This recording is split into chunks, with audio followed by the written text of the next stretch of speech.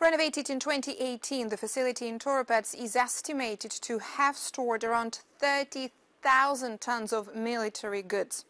The former Russian deputy defense minister said back then that the site met the highest international standards and could defend weapons from missiles and even a small nuclear attack. Dmitry Bulgakov was arrested earlier this year on corruption charges. The Toropets ammunition storage site in Russia's Tver region covered the area of over 5 square kilometers in size and a perimeter of more than 12 kilometers long. The town of Toropets is situated around 470 kilometers north of the Ukrainian border, and the destruction of the ammunition that was stored there will most likely negatively affect the northern operational group of the Russian army, including the supply of troops in Kursk, Belgorod and Bryansk.